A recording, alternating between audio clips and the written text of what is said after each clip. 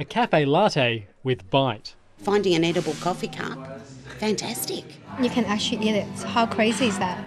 Single-use plastics like straws, plates, cutlery and cotton bud sticks will be banned from retail in Victoria from February the 1st. Single-use plastics make up about a third of our waste. But most kinds of disposable drink cups and lids are exempt. Anything that has to hold hot water, that we need to protect people from burns and things like that, it's really complex. Disposable cups and lids have plastic elements to make them waterproof. That's why more than 1 billion still end up in landfill nationally each year. We've certainly got some more work to do before we introduce a ban for something like coffee cups. Some, however, are serving up their own solutions. Thank you. At Melbourne Uni, 15 shops are part of a shared cup scheme where, like the library, it's free unless you don't return it.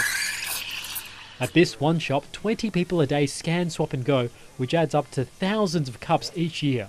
I think every little bit counts. It feels good to be part of the solution. And here in Collingwood, only reusable cups are used. Those brought in can be washed, and with a deposit, you can borrow one. It's actually quite a challenge. We turn away quite a few customers. However, those willing to pay extra can get a snack with their drink. We're trying to be a stepping stone between where the community in Melbourne and Victoria is at now and where we're trying to get to.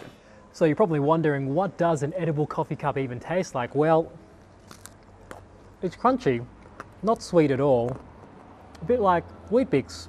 Not surprising, considering it's made of oats and grains. And the days of disposable cups are numbered.